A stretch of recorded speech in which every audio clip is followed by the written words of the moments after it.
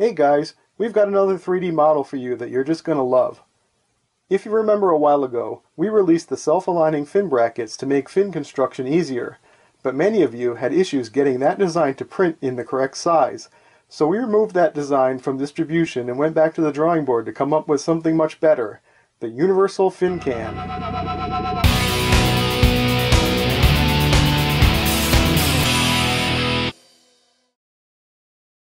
In the distant past, we experimented with completely 3D printed rocket fins, but those proved heavy and difficult to print because of the complicated internal support structure. You may have seen some of our first designs as early as 2013, when we were first experimenting and learning about 3D printing. We quickly abandoned that idea in favor of traditional fins cut from coraflute or similar flat sheet material and mounted them using our 3D printed fin brackets. This design worked well in our testing, but proved to be troublesome for others thanks to the slight variations in 2-liter bottle diameters around the world. We always considered this design to be a bit of a step backwards compared to the previous 100% 3D printed version, so we decided to start over. Our latest design is superior to both of our previous attempts because it is both strong and lightweight, and it looks amazing, especially when printed using some of the exotic filaments available today. If you're wondering what we did differently this time, it's quite simple. The universal fin can is designed to take advantage of a seldom used setting in your 3D printer's slicer to generate a fin can that has the most desirable combination of properties. This fin can design takes advantage of the principle of structural skin, where the tensile and compressive loads are completely supported by the outer skin of the structure, much like an eggshell.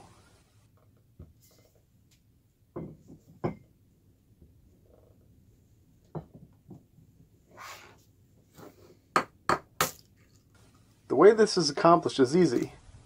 You've probably seen people printing beautiful but somewhat useless containers to demonstrate their 3D printers using a slicer setting referred to as vase mode or spiralized outer contour mode. Every popular slicer has a mode like this, and it creates an object by extruding a continuous perimeter layer in a spiral pattern from bottom to top. This mode produces beautiful prints with a single extrusion width wall, and it does it very quickly. We discovered that through careful planning, a fin can with perfect aerodynamic airfoils could be printed this way, and once mounted on a water rocket bottle, its protruding fins become very rigid, even more so than our previous designs.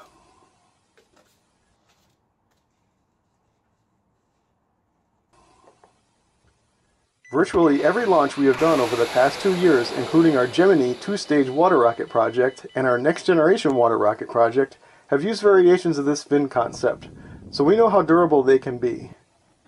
But the issue of bottle diameter variation still made it impossible to share this model until recently, when a simple solution presented itself. We realized that the answer was to scale our current design such that it fits a theoretical 100mm diameter bottle, and then, after that, every other bottle size becomes a simple percentage scale of that model. Any diameter bottle can easily be supported by simply using the scale feature of your slicing software to scale by the diameter in millimeters expressed as a percentage.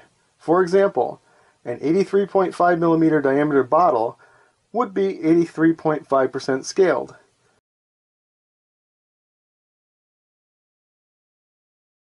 A 135.3mm bottle becomes a scaling factor of 135.3%, and so on. You can also experiment with setting the height scale to different values if you want to make the fin can longer or shorter. If you can measure the diameter of your bottle, then you can make a universal fin can that fits.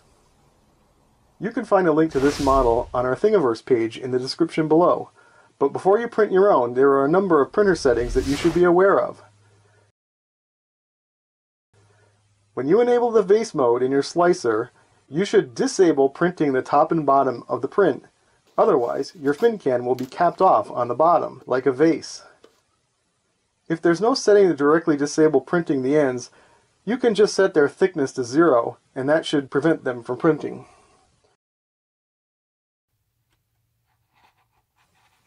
Another issue to look for is warping on larger diameter fin cans. This is caused by the plastic shrinking as it cools and creating stresses in the print. Adjusting the temperature lower can help, and failing that, a larger bore print nozzle can eliminate this issue.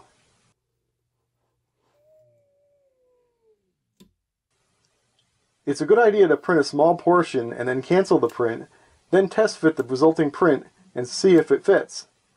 This will eliminate wasting time and plastic on a slightly incorrect scale.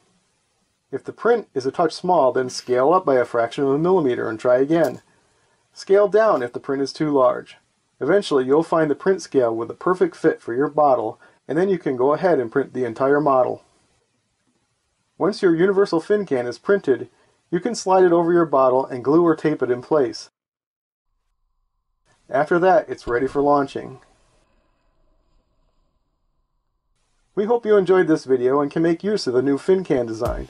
Keep in mind it would be fairly easy to make rounded fins or unusual fin counts by changing this model slightly. Let us know in the comments below if you have any special requests, and if there's enough demand, we'll make additional models. As always, remember to like, share, and comment below. We still read and respond to all of your comments, and we would like to hear from you. Thanks for watching, and we'll see you next time.